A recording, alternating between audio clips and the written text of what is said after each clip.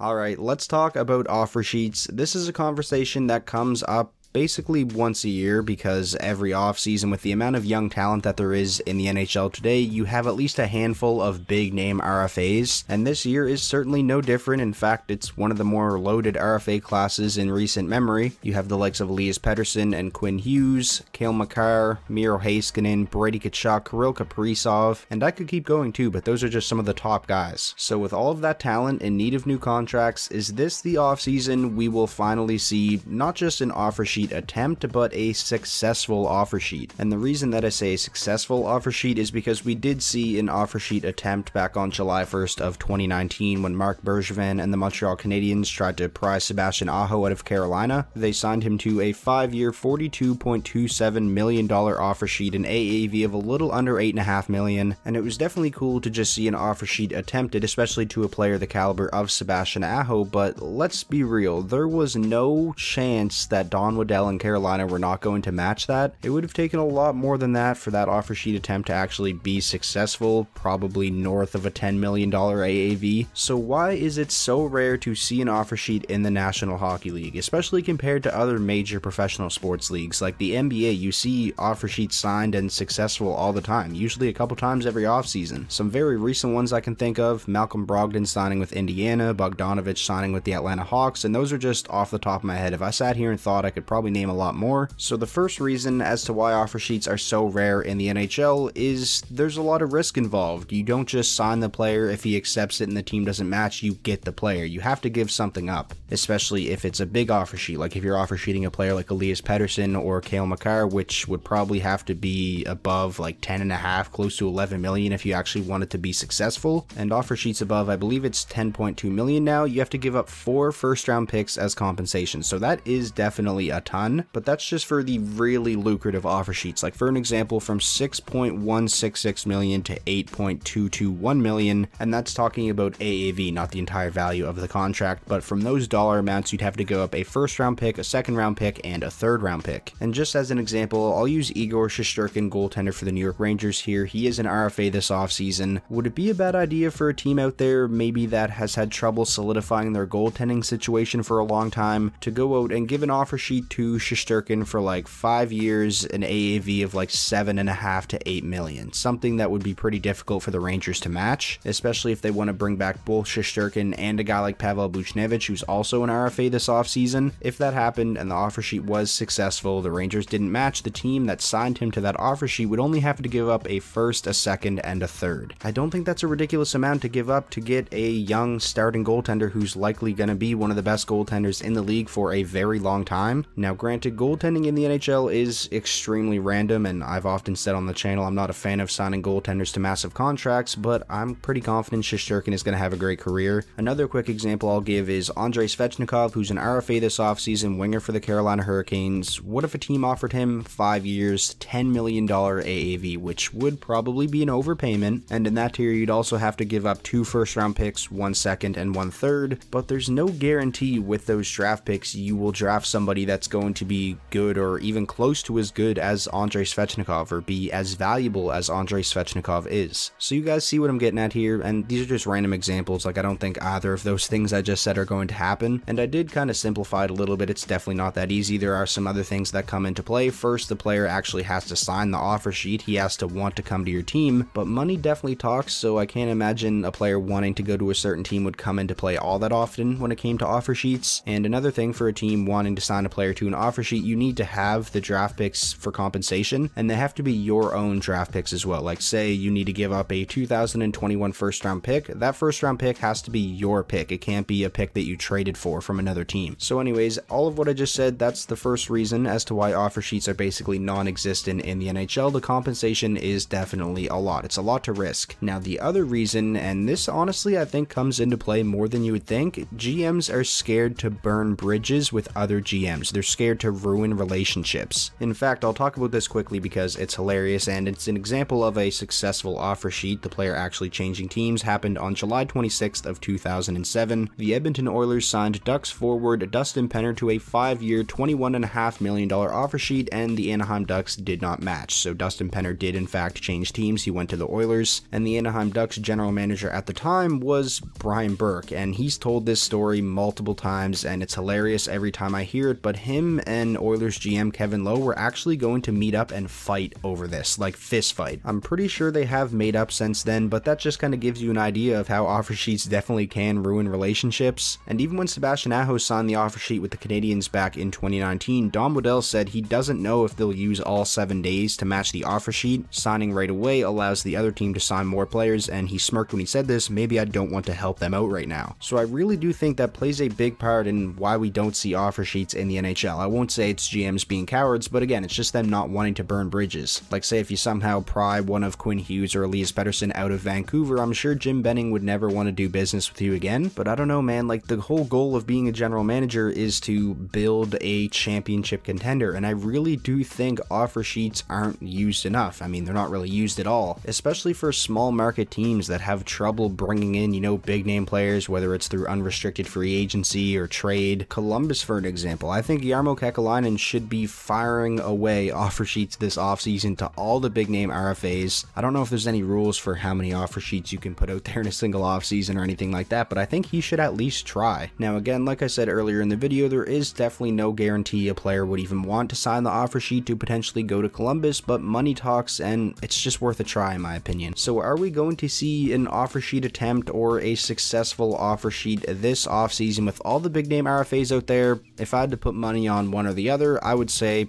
probably not. It's really unfortunate, but I mean, it's for all the reasons that I talked about in this video as to why I don't think we're going to see one, and I mean, the flat cap comes into play as well because you would have to overpay for somebody to actually have the offer sheet be successful, and there's not a lot of teams out there right now that have a ton of cap space who would also be willing to give up draft picks as compensation. Like Detroit, as an example, they have a lot of cap space, but Steve Osman isn't going to go out and offer sheet a Pettersson or a Cale Makar and have to give up like 4 first-round picks, which could potentially be Shane Wright and Connor Bedard. Something I actually just thought of, imagine if Seattle swooped in and gave some crazy offer sheet to a guy like Makar, Pettersson, Svechnikov, Hughes. Now that's definitely something I could get behind. It's not going to happen, but I mean, I can dream, right? That's going to do it for today's video though. Let me know all of your thoughts down below in the comment section. Your predictions, do you think maybe we'll see an offer sheet this offseason? And if so, what player do you think could be a potential target? And what team do you think is in a good position to actually go out and attempt to offer sheet somebody? Could you imagine an offseason with the expansion draft and then like usual free agency and the entry draft, but then also like a Jack Eichel trade and a huge offer sheet? The things I would do for that to happen.